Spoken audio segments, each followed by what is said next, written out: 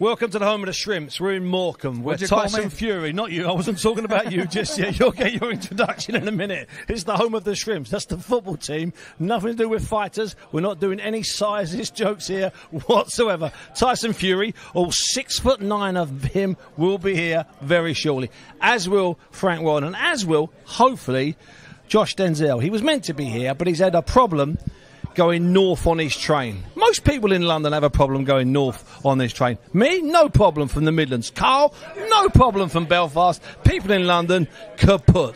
It's going to be a conference to not officially launch. We've already done that before Christmas. We did it in January. We've had loads and loads of official launches for Oleksandr Usyk and Tyson Fury. This will be just a little bit of, well, Tyson Fury. And I'll be absolutely honest with you, Carl Frampton. I'm not quite sure what Tyson will deliver today, because Tyson has a habit, when you expect nothing, of delivering something incredibly big. Yeah, look, we're all waiting to see what we get from what we get. It's a press conference, obviously, to talk about the Fury and Usyk fight. Usyk isn't here, it's Fury on his own. Who knows what we're going to get, but I'm excited. Bonse, as always, anything to do with Tyson Fury gets me excited. So, of course, you can take out whatever way you want. I'll take that the correct way. Of course, the original date was back in February. Tyson Fury, Oleksandr Usyk, all four of the belts. The first time that the four recognised belts had ever been contested at heavyweight. It's been done in other weights half a dozen times, but never ever at heavyweight. Although Oleksandr Usyk had done it down at cruiserweight a few years ago, travelling all around the world to collect all four of the belts. An amazing achievement. This will be about Tyson Fury. Maybe it's talking about the eye injury that he had that put him out of the last fight at about 2 weeks' notice. Also talking, as he always does, about the future. Perhaps he'll retire for the 9th time. Who knows? Yeah. Perhaps he'll unretire for the 8th time. That's just the way it works. There's no point guessing. We'll see. There's see no what point he says. Guessing. And it could be something that we haven't even thought about that comes up today. So we'll just wait and see, I think. Now, it seems like forever ago that we were in London to officially announce the fight, Oleksandr Usyk against Tyson Fury, where it was given the Ring of Fire name. That just seems to me, I mean, that was just forever ago. Yeah. And fighters can change. It's like 6 months ago. By the time they get in the ring, it will be nearly 6 months. Absolutely. It can be, people, as they get on in their careers, 6 months could be a long time, and we could see deteriorations and different things. I'm not really expecting to see that. I know people are making a big deal out of the cut. People were disappointed when it happened at the time, but these are things that happen, and when you're sparring, especially when you're big guys. Well, you suffered an injury, a fluke injury. What, 4 days before a fight? Yeah. And then you had an opponent fall over in the shower the night before a fight. Yeah. In fact, you're bad luck. Don't touch me. And the sound made up. And I imagine if I'm someone listening to these stories, I'm going, nonsense. That's made up. But these things happen. So I think that the fight now, Fury and Usyk, is probably, although everyone was disappointed at the time that it had to be rescheduled, it's probably a bigger fight now. Yeah. And I'm looking forward to it. Did you think a little bit, Cole, and I've got to be careful how I word this, that whole sort of January period leading up to the cut, the cut came the day after Tyson sent out some pictures, which were genuine. Yeah. Just the best shape I've ever seen him in. I mean, ever seen him in since he was, even when he was 18 or 19, he wasn't in shape as good as that. He wasn't as ripped as that, wasn't as cut as that. He looked in brilliant shape. The next morning, he gets the eye injury, savage cut on his right eyelid. Do you think that, and this seems, I've got to be careful how I say this, that whole January was really low key? You know, we were getting closer and closer to the fight, but did it feel like we were about to have the heavyweight fight for all four belts for the first time ever in history? Did it feel that way to you? I'm not sure. Did it? I don't know. I'll have to try and think back. Think back before because it was obviously a big letdown. Yeah. When the news of the cut came out. I always thought the fight was going to happen. I wasn't one of these kind of conspiracy guys that thought this fight's never happening. I was looking forward to it. I genuinely thought it was going to happen, and I understand.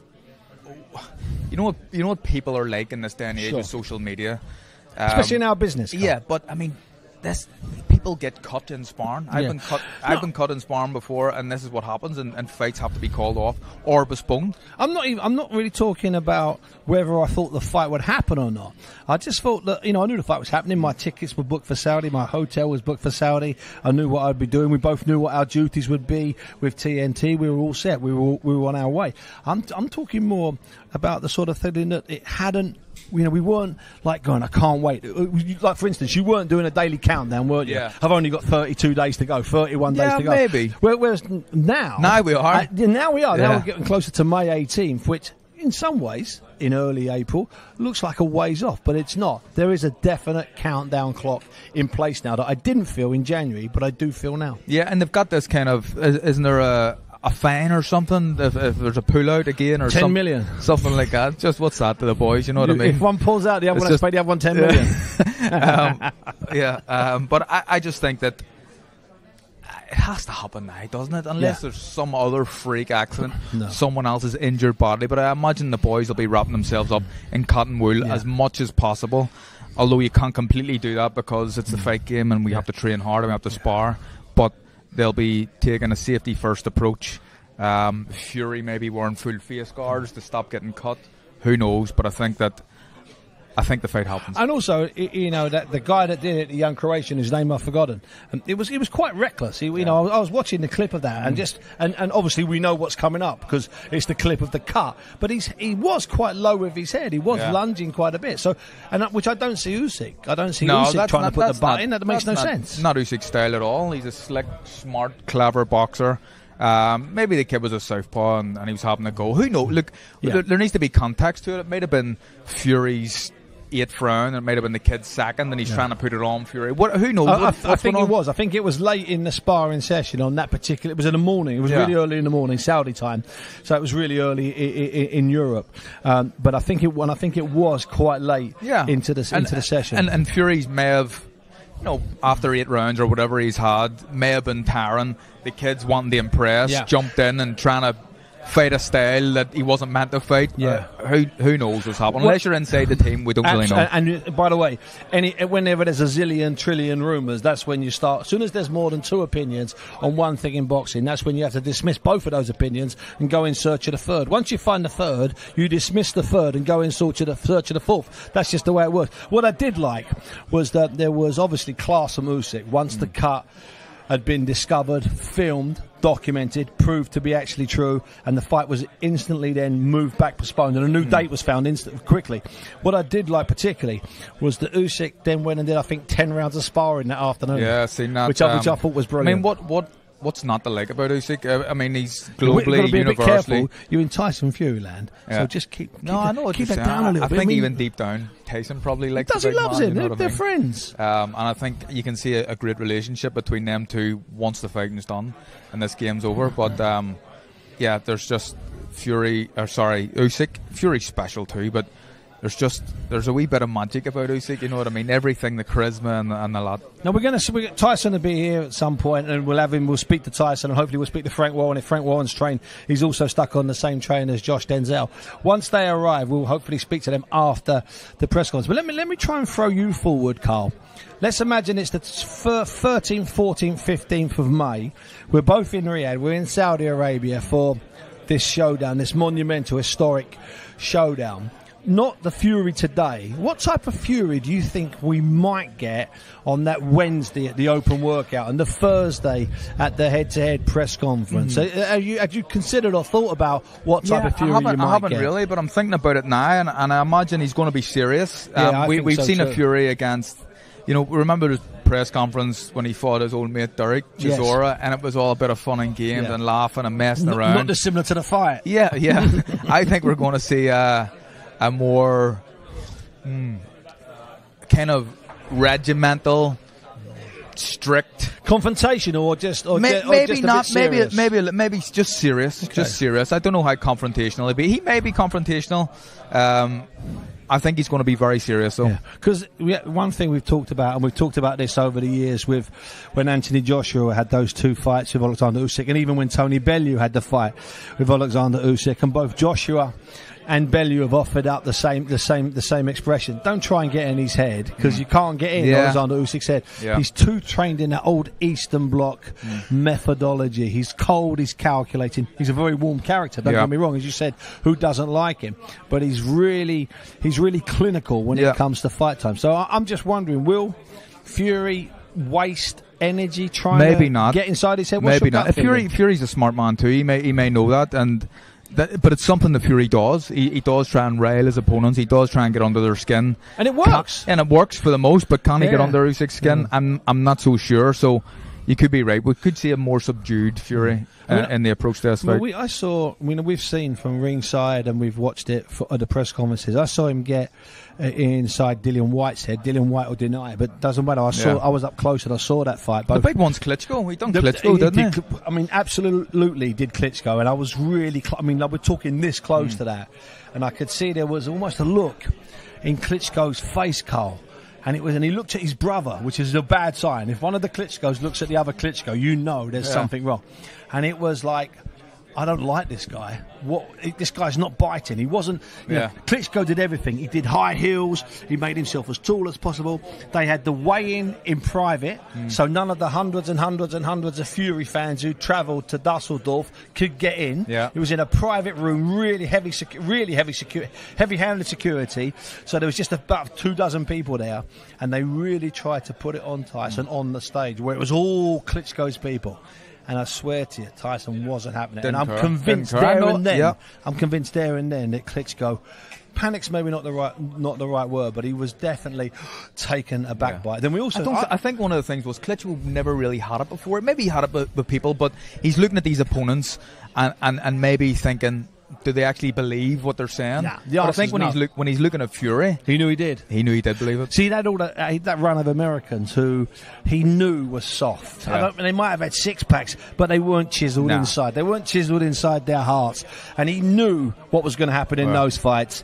They could talk all they like at the press conference, deliver all they like before the press conference. Once it came down to it, they would be absolutely Do you remember hopeless. the sauna conversation they had where I think Vladimir knew what Fury was talking about, but he acted like he didn't. And there was a Klitschko camp that Fury was in. Yeah. All the fighters were in the sauna, and they kept coming out of the sauna. Yeah. And Fury says, I'm going to have a mental battle with Klitschko. Yeah. I'm going to stay in here longer than him. And he says he did. Klitschko let on he didn't know what he was talking about, but I'm not so sure. In all fairness, it would be hard to beat an Eastern European in a sauna contest. I know. I've tried a few in Estonia, and about the best I could do was get about seventh place. Fury's almost killed himself just to get that win. He was doing flyweight when he came out. but wait for it, a win's a win. It's as simple as that. No, listen, I hadn't heard that story, but I do know that when he was taken into camp, they didn't spar him. Right. That was the whole thing. Manny had him there to look at him. Yeah. So they sparred a bit with AJ, they sparred with a zillion other fighters, but they didn't spar with Fury. They just watched him. They monitored him, and he worked and as trained a potential future opponent. That's clever, though, isn't it? As a potential future opponent, also to try and get an indication of what made them tick and what pushed their buttons, and more importantly, with Fury, what didn't push his buttons. And I've got to be honest with you, I don't think anything pushes Tyson Fury's buttons. If Tyson Fury has any weaknesses, it's in his own head. Yeah. It's not what you can do to him, it's what he does to himself. I think it's, absolutely. You know, there may be, we've seen in the past where he's blew up and he's put on incredible amounts of weight and he's been on the drink and stuff. Obviously, this is a new version of Tyson Fury, but to come from what he came from, to the position that he's in now, the post-Vladimir condition. Mentally he's got to be so strong, and I think that you're right. The only one that can get inside Tyson Fury's own head is himself. Do you read anything into? It's a question I always ask fighters when they get. I asked you when you were fighting, and one of the questions I ask you when you come off the scales or come away from the head-to-head is, did you see anything in his eyes? Now, with Tyson, obviously we're not fighting him, but when we talk to him out in Saudi, will you be looking for any little signs, any little tells? Is there anything? Because you've been around him enough? Is there anything that you'd look for? No, I don't know, and I think there's always too much taken. Look, the fight's still a day and a half away from the weigh-in, so I was always asked them questions. Yeah. It's nice to give a bit of a soundbite. Yeah, I've seen fear, I've seen this, but probably you see nothing. And I mean, if Fury puts his head down and doesn't look at him, or Usyk does the same, I'm not necessarily thinking that this guy's going to win the fight because that happened. I think it's always looked into too much. Did you ever... Hold on a minute. Here he is. I believe the train's pulling at the station. I've been demoted. Hi, Josh. Good to see you, son. Good to see you. Pleasure, boys. I'm a sweaty hand, mate. You nervous around John Fury? Is that what's happening? Don't say it. No one's mentioning that. We're keeping a voice. We're trying to make out. It's Barry or someone else. Anyway, Josh, welcome. Absolute pleasure. You know, I'm buzzing to be. We're finally here. You know, it's been such a long time. So many stops and starts. I'm sure you've alluded to it. No, we've actually just been talking about, I don't know, the shrimps, the beach, the weather. We've done no boxing chat already. Don't worry about that. Perfect. No boxing talk. If we've had small talk, now we're going to do some boxing talk. That's beautiful. Now, boys, this is so monumental. You know what I mean? I was thinking about it on the train up. Obviously, Frank's there. You know, you look outside, the car park's actually packed full. All the media here, and you're like, this is what boxing's about. This is like the pinnacle of heavyweight boxing. Honestly, I remember like watching boxing with my dad and watching, you know what I mean? The back. I got the back end of Mike Tyson. I got the back end of Lennox, and now getting to see these boxers that I've grown up with at the very pinnacle, about to become undisputed. And for me, you almost feel lucky to be a part of it, don't you? It's that series of an event.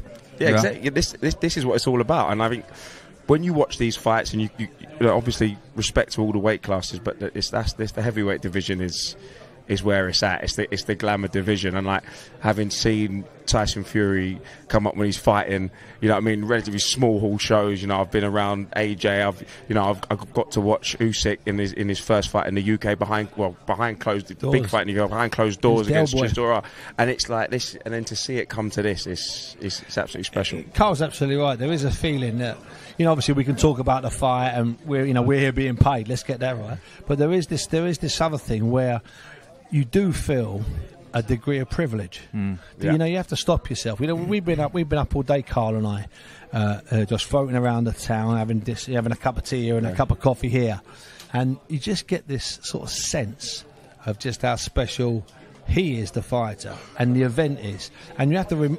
I do it all the time. I tell this story back when I go to Vegas. Every time I get off the plane in Vegas, 60 odd times, and every time before I leave the airport, you have to pinch yourself. Remind yourself that you're being paid to sit 3 foot, 6 foot, 8 foot, 9 foot from a ring with 20,000 people behind you, basically. That's the truth, isn't it? And that'll be the case in Saudi. There'll be 22,000 people, and we'll be in a position where we can touch the canvas. That's privilege. No, it's massive privilege, and you can't forget that. And this is like, you know, we're in Vegas or Morecambe. Do you know what I mean? That's what boxing does. It's easy to confuse the two. Easy to confuse the two. Do you know what I mean? But it's like this. Boxing will bring a level of pronunciation. It'll bring Vegas to Morecambe, and that's how special it is. And we get to go to these fights, and I see you boys. You boys set. If I'm row 2, you're row 1. Let's get it right. And you could just, the atmosphere in the building, and the fact that it's in Saudi, and the fact that they've held some huge fights as well, and the atmosphere is building, the way they put on the shows is incredible, and I'm glad that it's happening now. That's what I'm really interested in. You look at what happened in the Fury and Ngannou fight, like the production and the setup and the music acts, and I know it's not everybody's cup of tea, but if that's what happened for that fight, now you've got the undisputed. What's going to happen here? I think it's. I mean, I'm buzzing about it. It seems to be can't see bigger. it. It has to be spectacular, and I think it will be. I mean, this for the first time in since 2000, we're going to have an undisputed heavyweight. It's the first time in a 4-belt era. First time in 4 belts, They're going to do something special, and every time we go, we always leave. We're on that flight out of Saudi the day after, and you haven't slept. It's probably 6 a.m. and your head's baffled because you go, what more can they do? Well, they'll find something. They'll find them, and you're right about it. Let's just point now. Just Tyson's about to come in. We actually go when we fly home. We leave the venue at 4:35 and go straight to the airport and fly.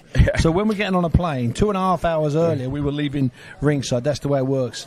Here's the big man. Big lads here. He looks in incredible shape. He looks like he does. He really does. Like we thought he would look. Yeah. I think it is night and day, it seems. Until you see him in the flesh and you've seen these pictures, you're kind of think, are they edited a little bit? But now I'm looking at him here, I don't think they are. No, that's a very slim looking face. That is genuinely a very slim looking face, Josh. Do you think that fight with Ngannou was a bit of a wake-up call? Because, you know, you've sat with him on a round table and he's gone, 5-week camp for him, a 5-week camp for him. And maybe actually he did have a 5-week camp for Ngannou. And it did look like it. But today, I mean... You can have a 10-week camp, But if you don't engage your head, you might as well have a 10-day camp. Remember that. Yeah. Bear that in mind. And I think he might have had a 10-week camp, but he wasn't engaged. It's as simple Listen, as that. if you have everybody and their granny saying it's going to be an easy fight, A walkover. you start to believe that yourself, and I think that's all that happened.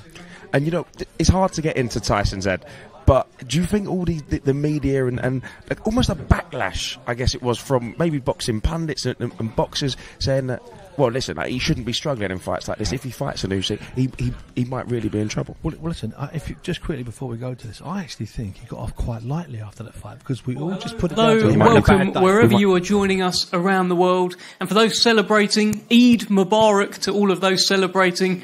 Welcome to Morecambe here in Lancashire. Welcome to the Mazuma Stadium. And of course, this is the home of the mighty Morecambe FC and the hometown of the mighty Gypsy King, sat there, the WBC and lineal world heavyweight champion Tyson Fury. We are now just under 40 days away from the biggest fight of Tyson Fury's career so far, the undisputed fight, the fight of the century. On May 18th, in the Kingdom of Saudi Arabia, as part of Riyadh calendar, there is an iconic, unforgettable event taking place in the iconic capital city. The unified world heavyweight champion Oleksandr Usyk puts his WBA, WBO and IBF heavyweight titles on the line against this man here, the WBC and long-reigning lineal heavyweight champion Tyson Fury. The two will finally collide in a ring of fire. Well, joining us here today are some key players in that event who are making this happen. Some of them are the movers and shakers. Some of them will be doing the fighting, of course. I'm delighted to be joined by Hall of Fame boxing promoter Frank Warren of Queensberry Promotions. We have perhaps the hardest working manager in all of boxing right now, Spencer Brown of Gold Star, and perhaps the sweetest man in boxing in Sugar Hill at the end of the table as well. All with the champion. Now, we're going to hear from everyone up here very, very shortly, but of course, before that, we need to say thank you to those in the Kingdom of Saudi Arabia who are making these incredible events right now possible. So firstly, let's say thank you to the Crown Prince, Mohammed bin Salman.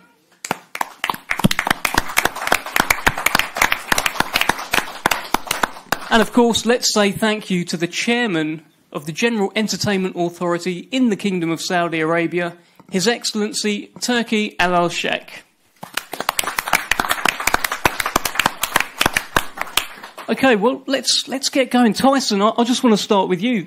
You are the reason that we are here. We are now, as I mentioned, under 40 days away from the fight, the undisputed fight, the fight of the century. You look in great shape. Is it all systems go? Before I start, I just want to say a massive shout out to Turki Al-Sheikh and all of everyone who's working in Saudi Arabia. Eid Mubarak to all you guys, and have a fantastic day. And the answer to your question is, yeah, I'm training hard, obviously. I'm in fantastic shape, obviously. And I've got a massive fight coming up, obviously. So I think there's no room for error. There's no room for not training right or any problems. So we just got to get through it, and 40 days out, I'm feeling fantastic. I know all boxers say the same old shit, like I've had a fantastic training camp, yada, yada, yada, but I actually am having a fantastic training camp and got a good team around me and everything's going to plan. No complaints, working very hard. Got my dad in camp this time, so I got my secret weapon over there as well. I got Ty Mitchell in, I got all the boys, all the girls are in camp, so we've got a full circus camp. So yeah, can't do any more really.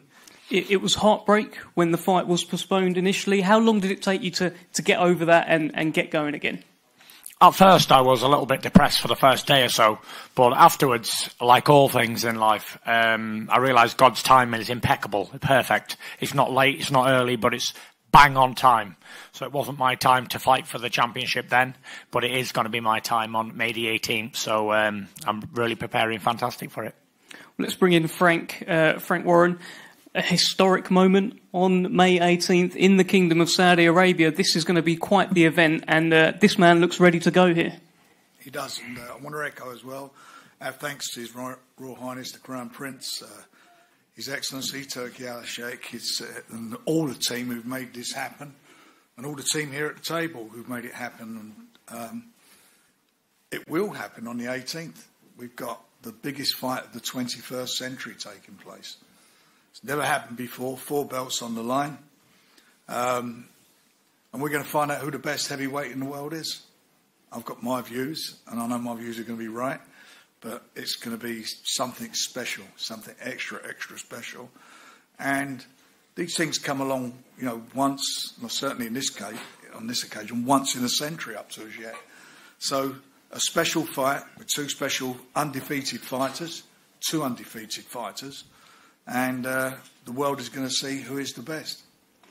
I'm the best. I'm just defending my bestness against him. The lineal champion and WBC champion fighting for the other 3 belts. And you know what, Frank, yeah? I read a lot of comments, people saying, oh, there's 4 belts. Let's just get this one clear right now. There's a lot more than 4 belts on the line. You got IBO, IBF, WBO, WBA, WBC, Ring Magazine and Lineal. So for all you motherfuckers out there thought it was 4, correction, it's 7. There's 7 things on the line here in this historic event. You're wrong. No, I'm not. It's 8.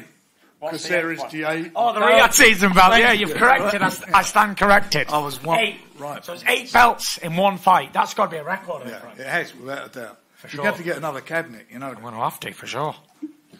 Let's bring in Spencer Brown. You've been all around the country with Tyson Fury in terms of the tours that you used to do, the speaking tours, and now you're his manager as well, this next stage of his career. What are you seeing from this man heading into this fight?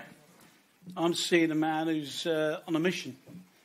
He's never looked so good in the last couple of years. And what I'm hearing from the camp, I'm not there every day to watch everything and to see everything, but everybody's telling me he's in fantastic shape, great order.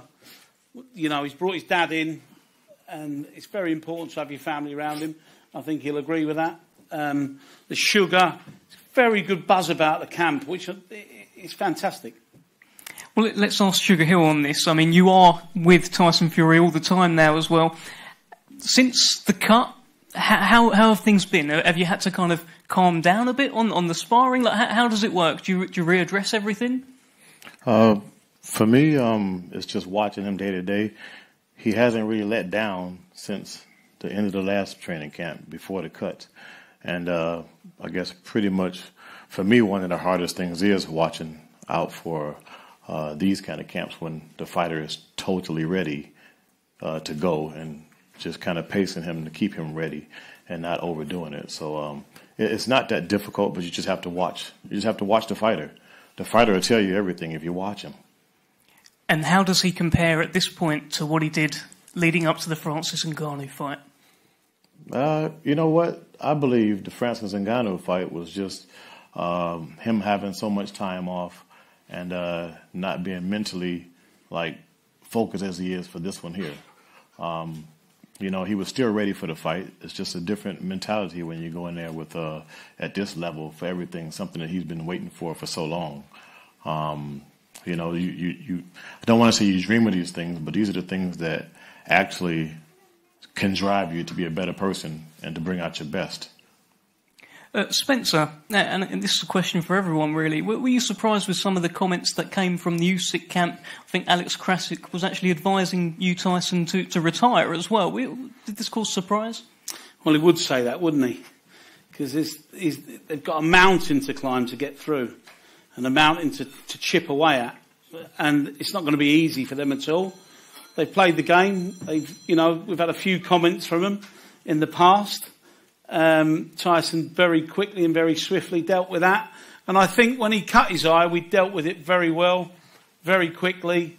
We all spoke and got the date done. So there was nothing too much to moan about. But he's got to go through a mountain, Usyk, and I wouldn't like to face this mountain, that's for sure. Well, Tyson, at the launch press conference where you faced off with Oleksandr Usyk, he didn't say a lot at that press conference. Do you think that's him holding back, or he doesn't want to get involved? What is it?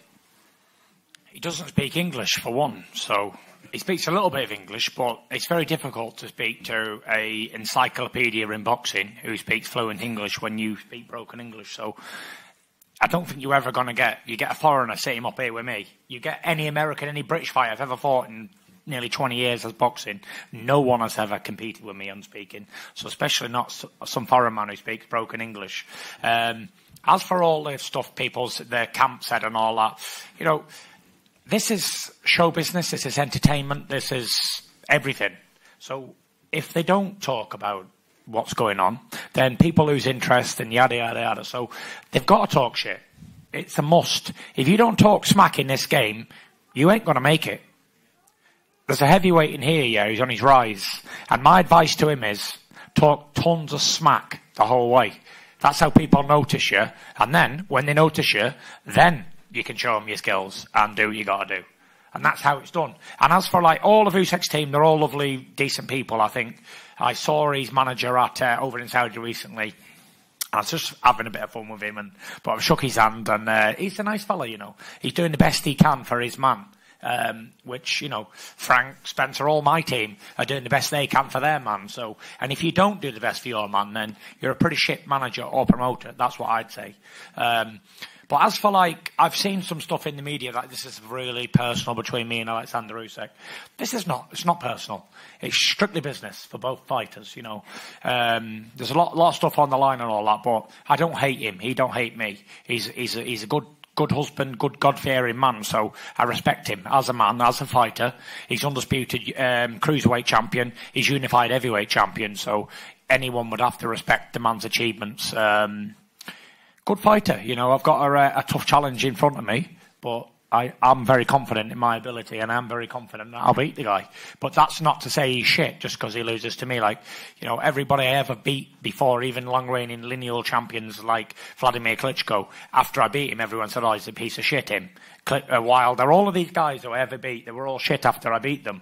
So please don't say that Oleksandr Usyk's shit after I beat him, because he's not. He's a unified heavyweight champion, undisputed cruiserweight champion.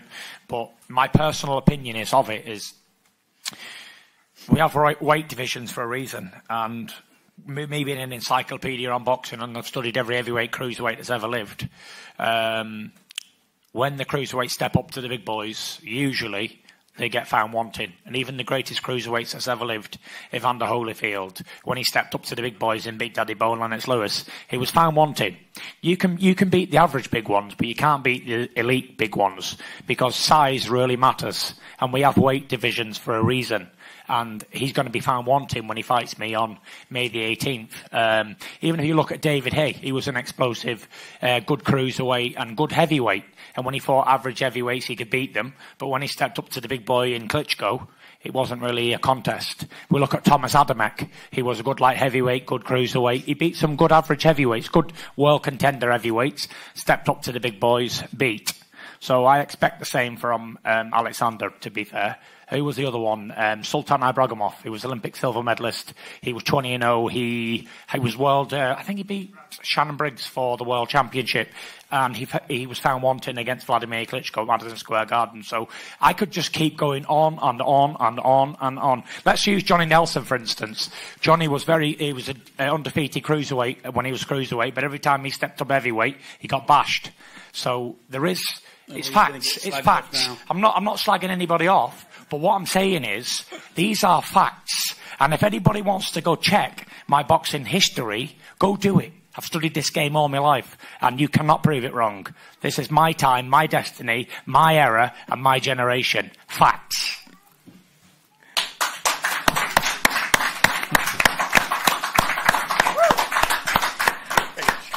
Let's talk a little bit of tactics. Let's bring in Sugar Hill here. Sugar, from your perspective, the other heavyweights who have tried to beat Oleksandr Usyk, Daniel Dubois, Anthony Joshua, Derek Chisora, Chaz Witherspoon, all of these guys. Limited ability. But what did they do wrong? Limited. What did they do wrong? Ability. They tried the best with their own ability, but it's very limited, and Sugar will take over. There's not really much for me to say with Tyson, knowing it all. So, no, but just listen. Oleksandr Usyk, like Tyson said, is a great champion. Cruiserweight, he's won all these fights in his life. And a lot of it is due to, his athleticism and things of that nature, but he can think. So he's able to outthink these guys, whereas they may come in and think one or two things. He's thinking 3 and 4. So and you know, Tyson is the same way. Tyson's thinking 5, 6, 7, 8, 9, 10. So it's one of those chess matches. But I definitely agree with Tyson. He's the bigger man, the bigger skilled man, and you have a smaller man with those same skills, or we'll just say with the same skills, and that big man's going to win all day, you know. Yeah. And also, look, everybody underestimates Tyson's punching power. Everybody, I don't understand why. I mean, I don't know about everybody. Wilder don't, does he? He doesn't. No, but I'm talking about, you talk about a lot of people, and they just don't seem to understand it. And you're right, everybody who does get stepped in the ring, they find out about it. There's no doubt about that. And I think that's going to be another telling point in this fight, a big telling point for him. I've got a fun fact.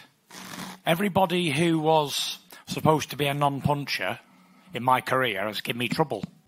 And everybody who was supposed to be a dynamite puncher have been all right against. So I better fucking watch me boots, and here, because he's noted as a total non-puncher, but I've been put over by a few non-punchers, Dad, haven't I? Noted non-punchers have put me over before, but the big uns, the big punchers in history, I've been found wanting to keep me nailed down. So that's a little bit of a fun fact for everybody.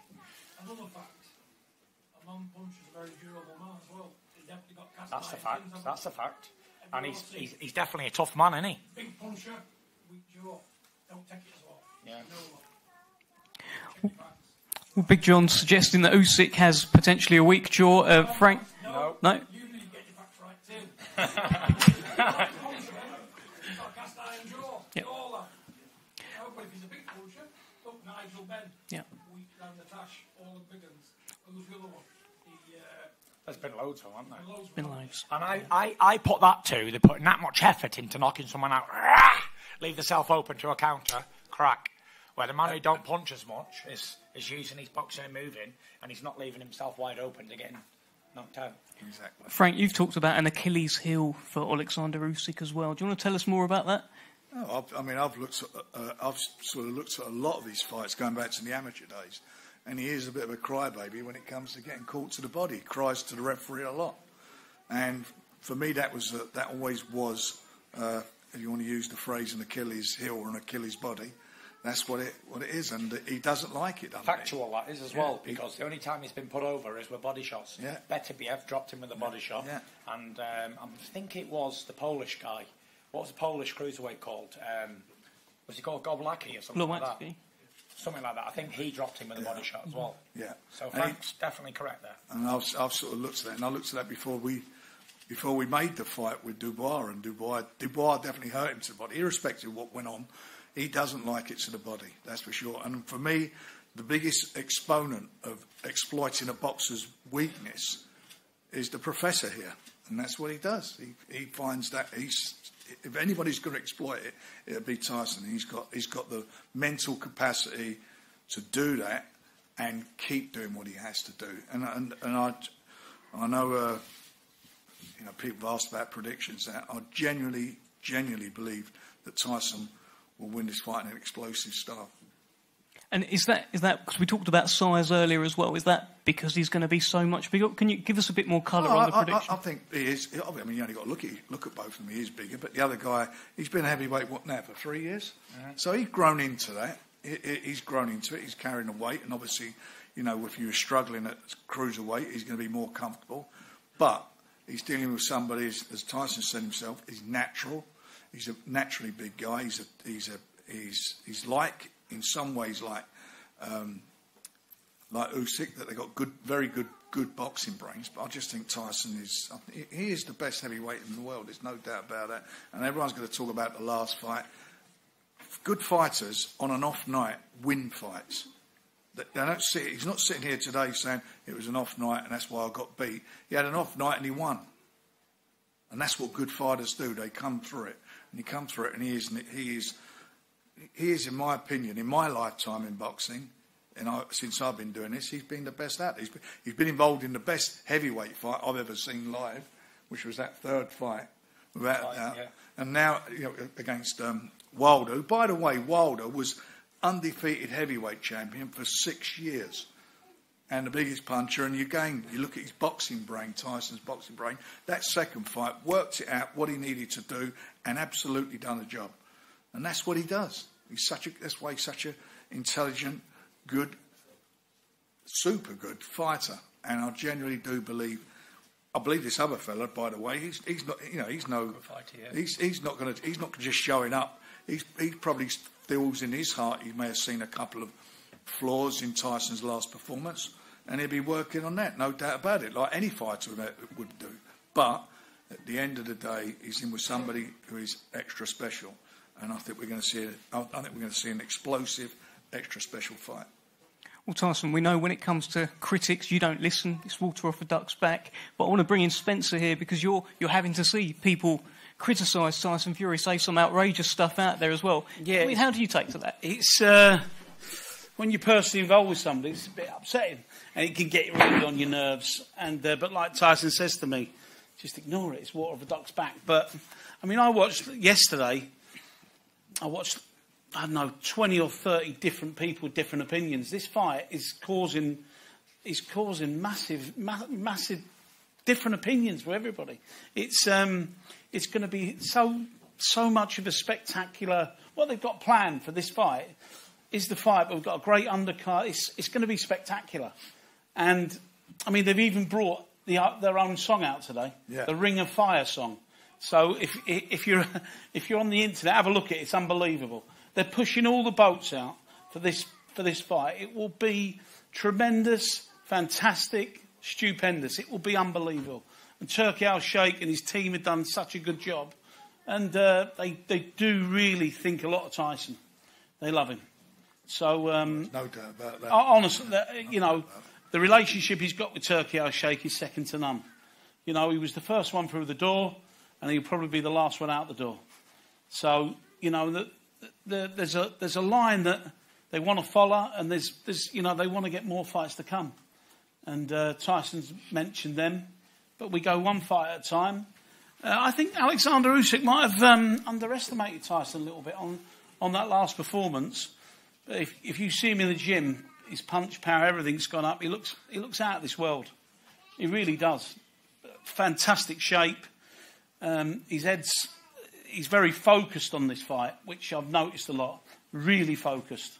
So we'll see on the night, and we'll see who wins, and we'll see what everybody's got to say then. All the great boxers and pundits and all these people who are, what I've seen, a lot of them don't give Tyson a chance. I don't know where they're coming from on that last performance. But let's see.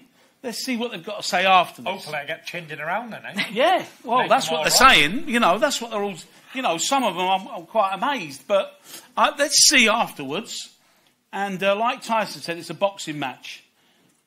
The best man will win, and we'll shake hands afterwards. I think if I didn't train at all for this camp, I just come in at like 25 stone and sank maybe 15 pints of Peroni beforehand, and then the next day, go in there, what's he going to do? Jib and jab me around?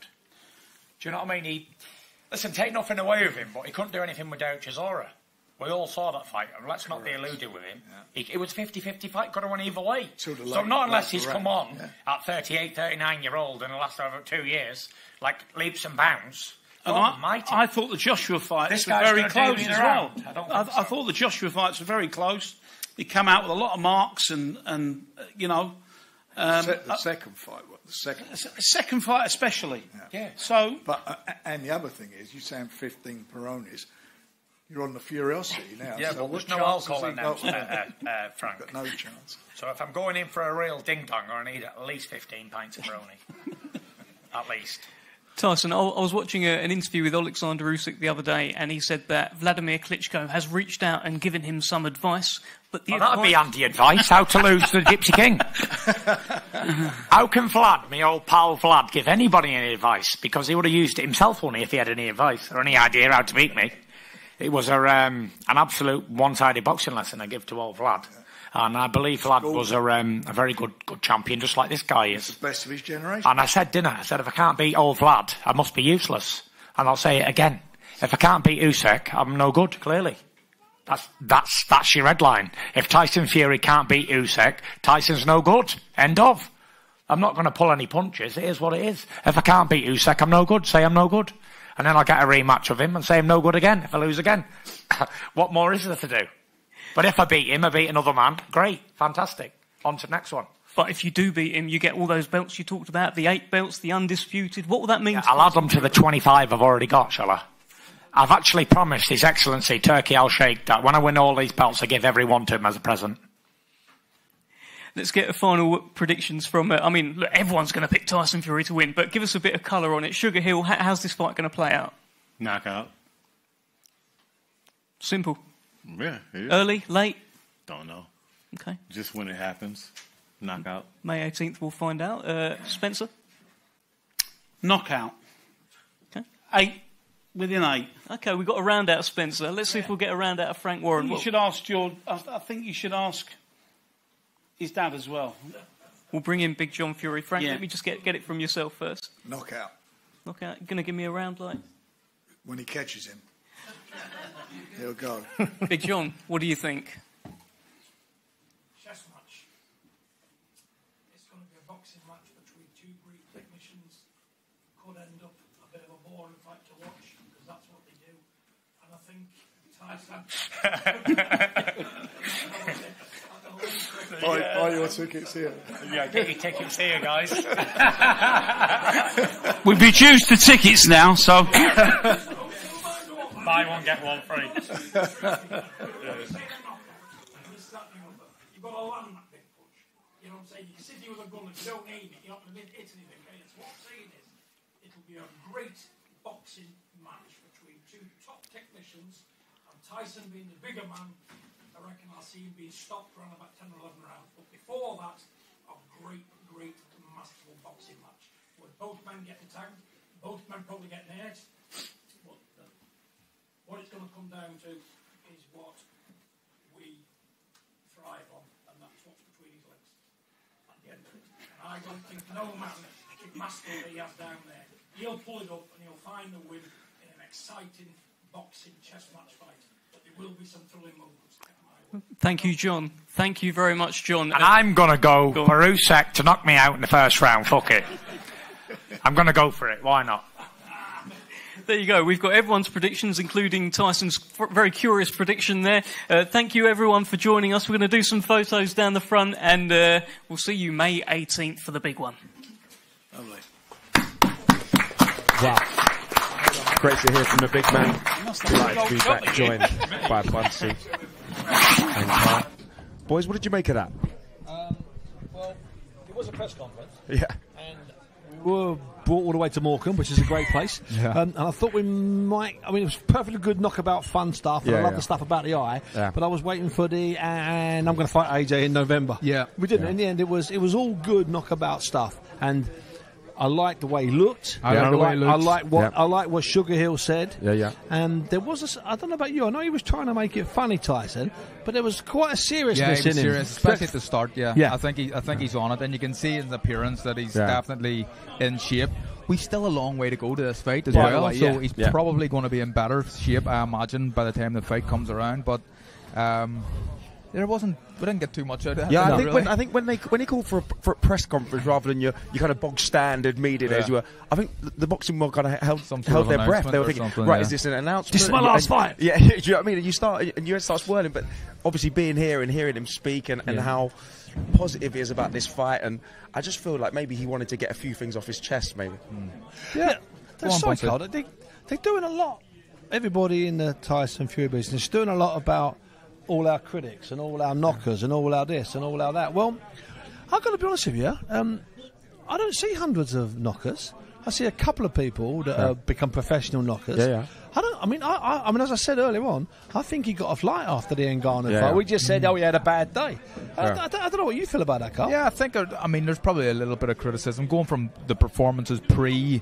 Ngannou, where it was been universal praise, and then you get a bit of criticism. It's probably just hurt him a bit, hurt his ego or whatever. But look, he's a sensible man, and he's I think he thinks rationally as well. Yeah. He understands that just wasn't far from a vintage Tyson Fury. That does happen in boxing. You see fighters have an off night.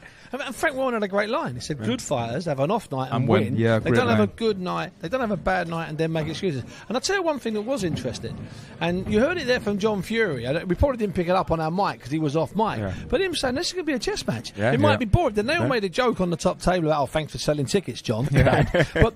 So I think John was talking, an awful lot of truth, and he was also doing, before the fight was called off, he was saying, I don't like what I'm seeing in the gym. This was in January. I don't like what I'm seeing in the gym. He's being hit with more punches than he's ever been hit with before. That was John Fury talking about 3 weeks before the fight was pulled off. That's fact. It's really interesting that John has kind of been brought back into camp to give advice and help. And that does show that maybe some things weren't clicking. But we see with Tyson Fury that he's much more willing to stand and trade and to plant his feet under sugar. And maybe that also means you lose a little bit of that elusivity that he had. Well, that could definitely happen. Yeah, but I think I think the style that he has to employ is an aggressive one. Yeah. We know that Usyk's going to move. He's not going to stand and try and fight Tyson. I think that, and we'll talk to him about this as well. I always feel like he gets a bit of a... maybe the credit isn't right in terms of people saying, Fury will win because he's bigger. There's more to Tyson Fury than just being a big man. He can really box. He can really fight. He gets up off the deck when he gets put down. I mean, I think it's slightly disrespectful just to say his size wins he wins the fight. Because he's big. So are you thinking we'll see more of the Fury that we saw in the second Wilder fight, the rematch, the original one in Vegas, when he said what he was going to do, no one believed him, and he came out and did it exactly. I think seeing that? I think we see an aggressive style. I think you look at kind of Klitschko-esque style, hit, hold, push down, lie on him, really make the smaller man blow, and he's going to target the body. They've talked about the body. They see it as a weakness, and no doubt about it, Usyk has been hurt to the body. He does complain a lot when he gets hit the kind of borderline body shots. We had a long discussion about that after the Dubois fight. I think that they'll be targeting the body from the start. From the first round, Tyson will be banging him into the body. But he's notoriously not an easy man to catch, to lie on, to hold. He's got to get a hold of him first. Also, Carl, it's quite hard. It's harder. I mean, you'd never fought anybody that was 5 inches shorter than you, did you? And I mean that nice. There's not a punchline coming up. There's no joke coming up. No. You never fought anybody that was 5 or 6 inches shorter. They weren't allowed. When they're 5 inches shorter, they were too young.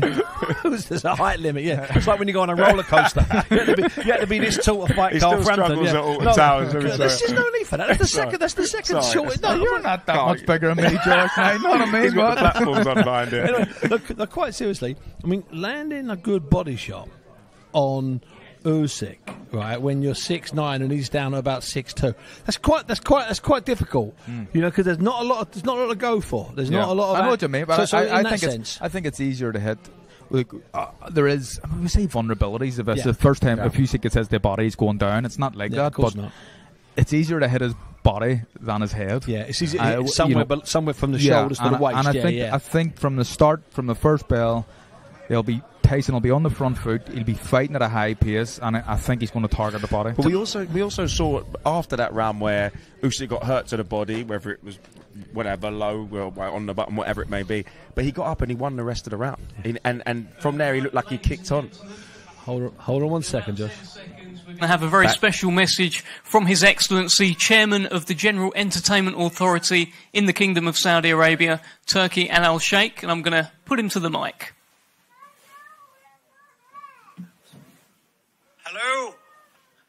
Hello everybody. Hello Frank. Hello Champ. Hello Spencer. Hello Coach. We are ready in Riyadh and we are waiting. I will come tomorrow to London. This is the biggest fight ever. All the world waiting for 25 years now. And we will see in the 18th of May in Riyadh the undisputed fighters winner. Tomorrow will come with the belt.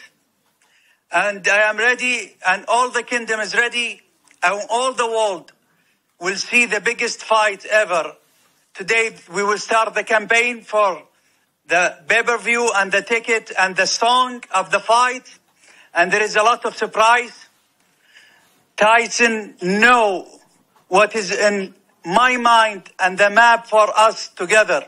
Yes. We want Tyson for 5, 7, 10 fights more. You know, you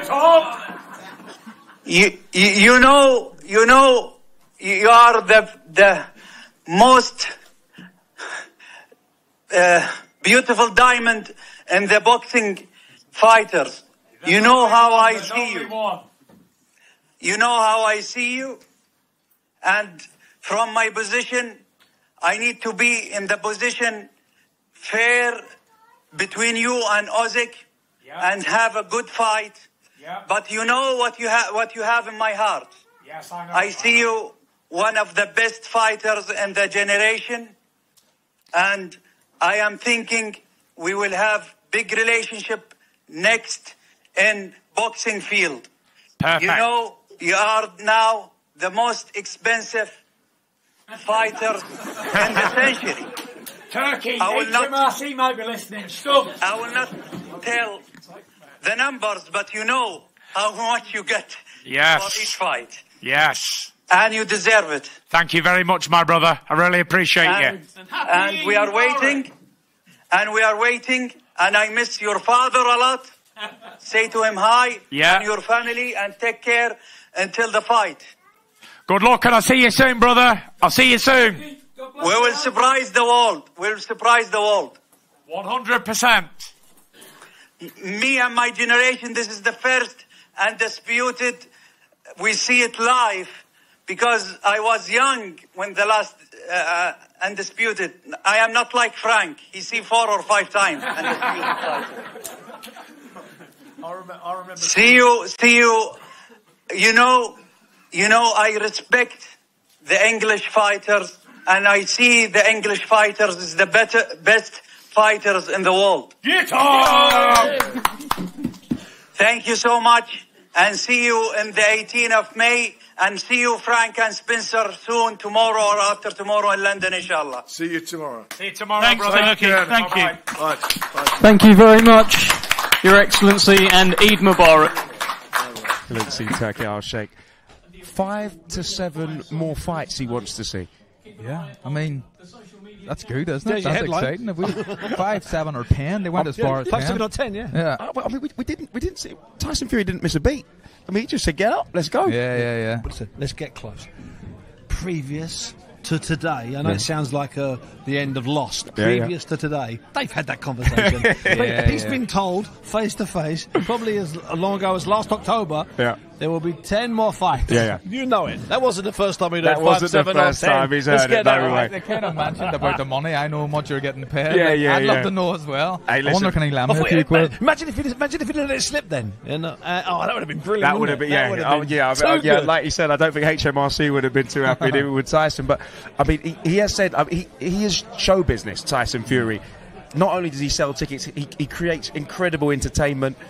You know, on the biggest stage. I mean, he is worth the money. Yeah, no, absolutely. I mean, the eyes that are going to be on this event is amazing, and Fury and the majority of people probably still see him as a #1 heavyweight on the planet.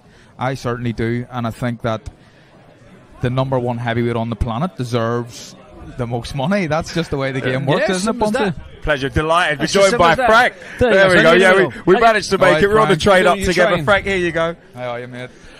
So Frank, before we go anywhere, this man would have made it, whoever was promoting him, because he's a great fighter. Oh, thank you, Frank. We know what you're talking about. Let's go. Now, Frank, 5 to 7 more fights. We just had a little discussion about that. Or 10, sorry, or 10. It's such an incredible number, almost disbelief.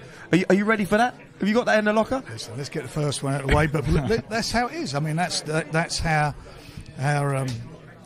the love is, and the respect that His Excellency's got for, as he said, British boxers, and certainly for Tyson.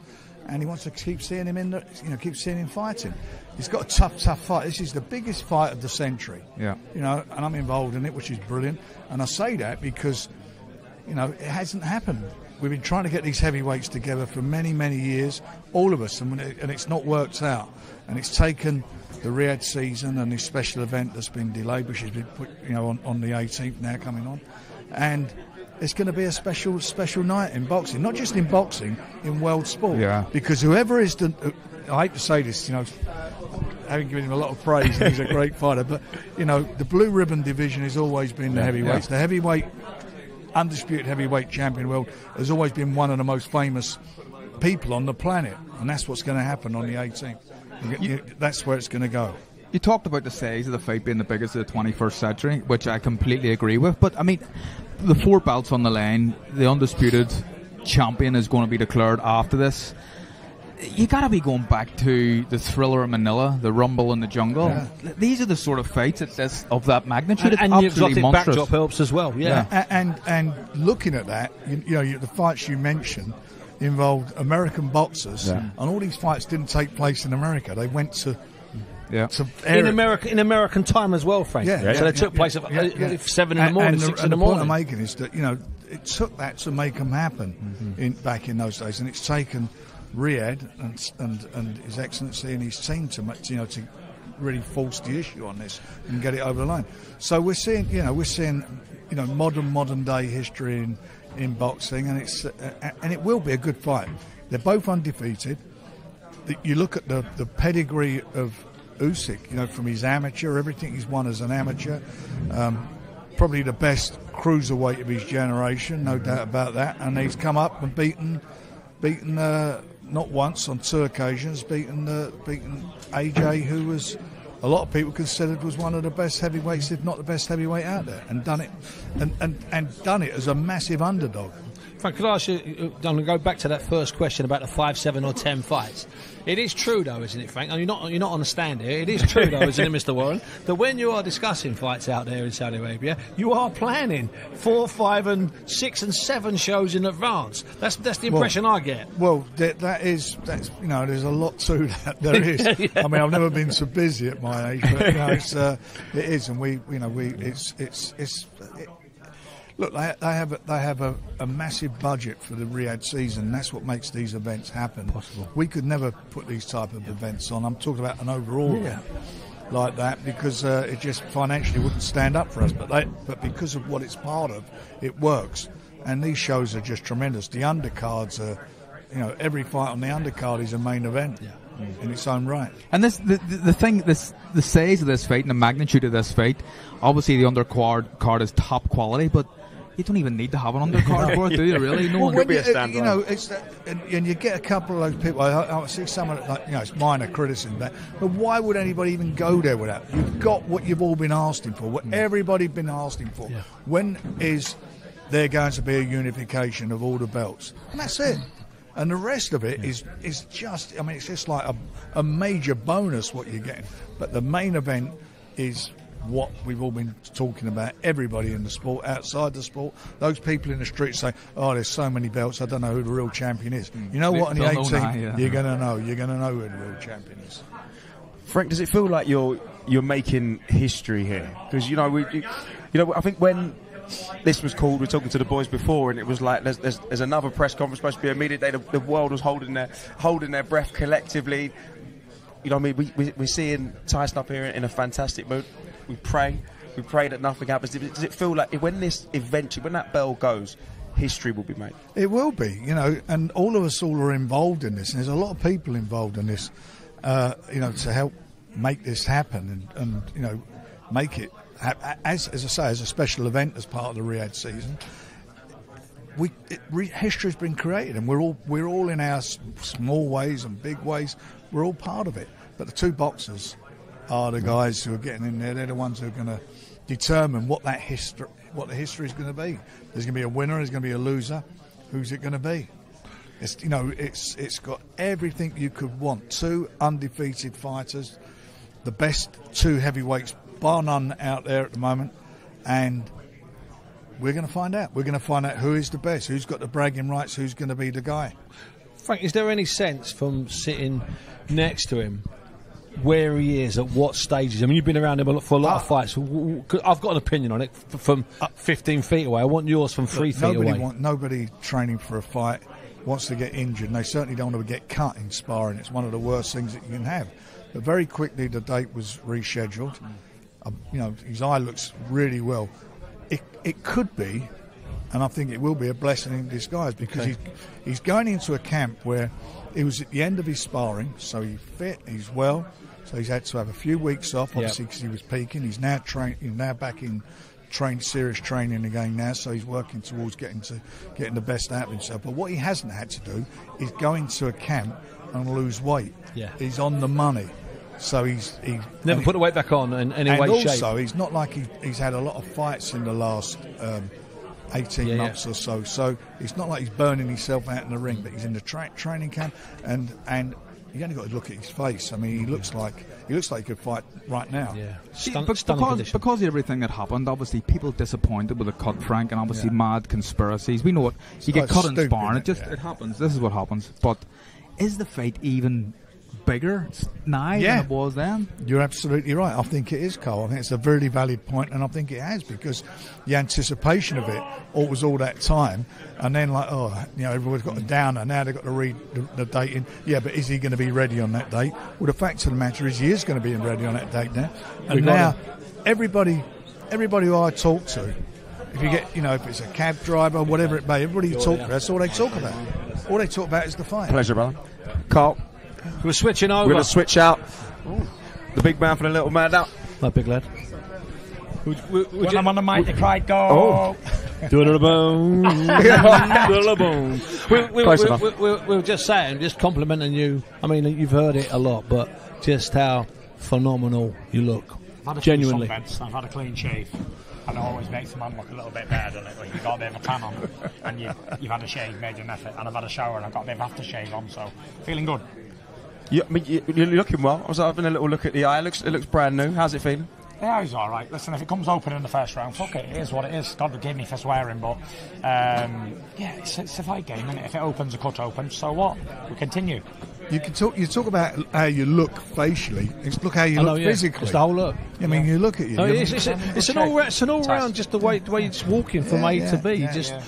You hold demeanour, and I'm actually frightened of where I am at the moment, and that's a fact. I wouldn't lie to you. I'm actually terrified of where I am at the moment, because I'm ready to go this weekend, and I've got 5 more weekends to go. So, like Sugar said, the thing is not doing tons of training, but it's to do less, because I'm already ready, and if I peak too soon, then I'll come down with an illness, a flu, chest infection, whatever, and then it's all fucked. God forgive me for the swearing again. However, that's the main concern at the moment, is monitoring the training, because I'm ready. Tyson, it seems like, I know a lot of these insults that they roll off your back, and you're a man who gives as good as he gets, but a couple of team members, you've mentioned these people in boxing who maybe put you down, maybe criticise you after the Ngannou fight. Use that as a little bit of fuel. Was that something that you needed just to add a little bit of spice to this and that training camp where you... Not really, because Van Gogh probably had his haters, but I don't know who they were. And someone who's saying negative things about somebody else is not relevant, and no one will remember their name. So when history comes, when it counts, no one will remember their name anyway. And people are going to talk about successful people. And no matter who they are, what success game they're in, what business they're in, then they're always going to have people who, if they're important, if they're worth talking about, there's going to be good and bad comments. So the person who doesn't have any bad comments is obviously not in a position where people want to talk about him. So I think it's fantastic. I think productive criticism is an amazing thing. And as a man who can take everything, give it, take it, whatever, it's good. It's healthy. It's a healthy relationship. It's like a love-hate sort of relationship. A bit like my marriage, really. Yeah. So let me ask you this. You mentioned, sorry Frank, you mentioned up there... Caught him right off there. You're in for it. No, I did it politely. That's why I'm not looking over, because he's glaring at me. No, quite seriously. You said there that when you had the cut, that for a day you used the word depressed. You were a bit down, a bit flat. Yeah, I was down, yeah. What lifted you? What raised your spirits? I think I touched on it over there on the stage. I feel like everything's where it should be at any given time, and it probably wasn't my time. God's timing wasn't right for me then, and God has a way of making everything right, and I got a cut. So here we are, and I'm feeling good now, feeling fantastic, looking good. I've heard it many times. Yeah. So yeah, I'm looking forward to getting in there and I'm having a good fight. Tyson, you brought your dad into camp this time, and you mentioned on stage that how important that is. What does he bring to a camp? Is there a My dad brings like a Spartan training regime. It's like butchering us in the gym, slaughter you type of mentality, old school. But it's also nice to be everything on good terms with your family, because everything starts at home, in-house. So if I'm arguing with my wife, then I'm going to have a shit day at the gym, or my life's going to be rubbish. But if everything's good at home, family's all good, everyone's good, then you get the best out of it, everybody. And I feel like with my dad now, we're all on the same page, thank God. So it's better for me. Everyone, I just, as a man and as a professional sportsman, I just want a little bit of plain sailing. Do you know what I mean? I just don't want all the arguments all the time. He said this, she said that. I just want it to be straight sailing, work away, everybody work together. If someone's got something to say it. If they don't, hold it. And that's it. I just want people to be open. Do you know what I mean? I don't ask people to powder coat stuff. Yeah. Give it me as it is. If I'm useless, tell me. If I'm good, I'm good. Keep it to yourself. Exactly. We heard from His Excellency, and he mentioned maybe even 10 more fights. 10 more fights. You seem to have a brilliant relationship with him. He said you're getting the readies as well. Yeah. Are we gonna see 10? What are we talking? Do you know the facts of the matter are is if they can line them up, quickly, I'll do them. I want to be active. I've said to you, Frank, for years, haven't I? All the way. Like last year, I was out the ring for 12 months. Yeah. The year before, what did I have? 2 fights. 2 fights. And the year before that, no fights. The year before that, no fights. So it's inactivity. I get the best out of me when I have 2, 3, 4 fights on the spin. Bam, bam, bam, bam. And if they can do it, fantastic. If they can't, they can't. We have to go at snail's pace. But it is what it is. Tuss, can I ask you a personal thing, not that personal? You talked about, if you've had a row with someone in your family, it can ruin your day. Yeah. When you're training for this fight, so it's the biggest fight of the 21st century, one of the biggest fights I've ever been at, one of the biggest fights you've ever been at, Frank, in every which way. Yeah. Are you going home at night to your wife and all your kids in your house, or are you staying away? I mean, I'm not prying. I'm just trying to work out I'm in a training camp. You're in a training camp. That's good. All right, good. People have gone away from home for years, haven't they? Yeah, exactly. Hundreds of years. That's what, training camps. That's what they're for. So yeah. Yeah, you are doing that. Yeah. Okay, good. I just wanted to check that, because that would have been. Well, that would have just been another. That's what he's always done. Exactly. It would have been. Imagine I was just going getting the kids up for 7. That's what I'm trying to say. Yeah. School run, ballet run. Yeah. And in between doing my training. Yeah. For the biggest fight. Hey, but the thing is, if anyone could do it, you'd be the one doing it. That's why I asked, because you would be the person that would end up doing it. For sure.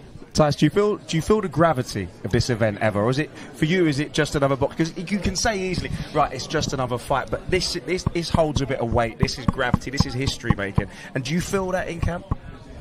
No, I just see them as boxing fights. Obviously, it's a major event. Like we just said, it's the biggest event that Hall of Fame promoter has been involved in, and he's seen it all. So this is a major event, you know what I mean? But while I'm training in the gym, it doesn't matter if I'm training for a 5-5 guy or a 60-0 guy. I'm going to do my training and do what I got to do. It's a boxing fight, pretty much all the same. I know what's in front of me. I've got a bad man in front of me, really, because he's quick, he's a southpaw, he's a boxer, he's beat AJ, the big old sausage AJ, beat him. So he must be mustard if he can beat that big sausage. So, yeah, we'll see. He beat Chisora, beat Dubois, beat AJ twice. Only one man standing in his way of total domination with Great Britain. Do you feel when everybody else fails, send in the GK. The GK. Listen. The GK from him. They asked for the boss, so he sent me, dog. we know you you love to trade insults, you love to jab. You said there's nobody better talking on the stage than Definitely not. But I just want to say, AJ's a big fat sausage, for sure. There we go. We're live. Shall I say a big useless sausage? You can say whatever you want, Tyson. Yeah. This is your stream. AJ, I know it's been rattling your cage, you big useless sausage. And when I beat this guy, and you've been beat twice, I think, get up, slink. I like that for another insult. Surely. I know we don't want to look. Don't call me Shirley. You traded insults. That's got to be. No, it's just me insulting him, isn't it? That's got to be one of the 10 fights that Turkey it'll wants probably to see. be 2 of the 10 fights. Yeah. So that'll take me to 4. There we go. So we got 6 after that. There we go. Shall I just name the 10? You might as well. I'll do Usyk. Yeah. I'll do AJ if you don't get beaten in the meantime. That's 4.